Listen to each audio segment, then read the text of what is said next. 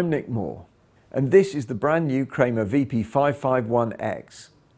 It's a 10 input 18 gig or 4K 6444 switcher scaler with 8 HDMI inputs and 1 VGA input and 1 composite video input. And on the output side, it gives you an HDMI output and an HDBaseT output. And now let's have a quick look at the front panel. From the left, we've got the IR receiver and the IR receiver indicator. We have 8 buttons for selecting HDMI, 1 button for selecting the analog VGA, and another for selecting composite video. We have 2 buttons, one for freeze and one for mute. And then we move on to the menu section with the navigation buttons. And finally, we have a reset to XGA or 1080p and a panel lock button. Now let's look at the back of the unit. From the left of the unit on the top row, we have the HD15 socket for analog computer signals, an RCA socket for composite video, and 2 microphone jacks for condenser or dynamic microphones. The microphone inputs provide phantom power if required.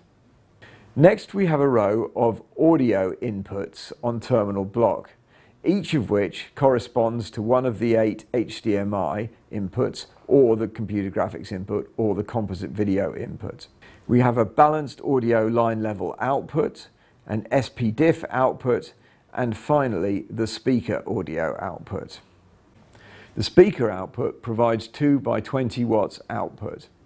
On the bottom row, we have the 8 HDMI inputs, an HDMI output, and the HDBaseT output.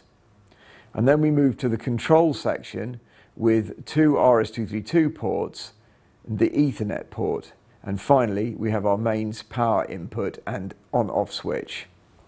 There are a couple of important things to note here. The HDBaseT output provides PoE to a suitable acceptor, and the data port for RS-232 can be used to tunnel RS-232 information out over the HDBaseT port. And that means that control of the actual VP-551X is done via the control RS-232 port on the back of the unit. So what everybody wants to see about a new unit, especially when it's a switcher scaler, is what is the switch time between inputs. And so here we've got my laptop, which is outputting over VGA into the VP-551X, and I've also got the 861 test pattern generator, which is outputting over HDMI.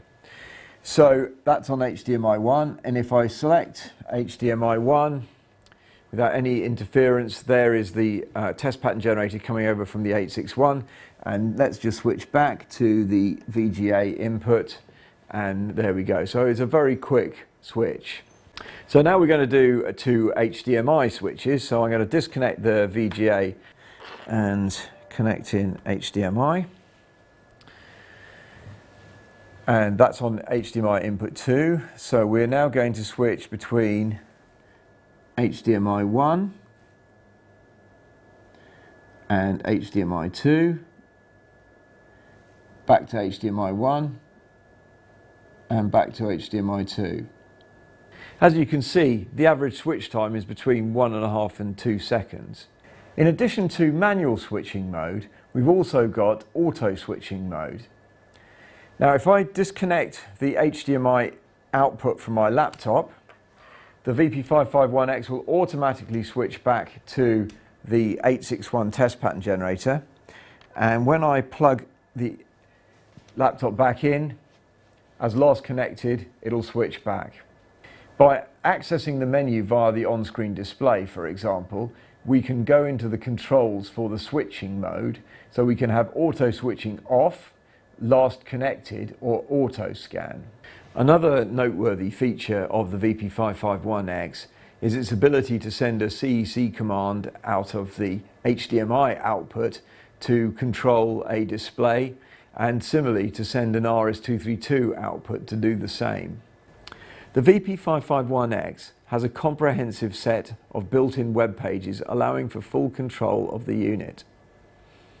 Amongst the web pages is a full audio DSP control.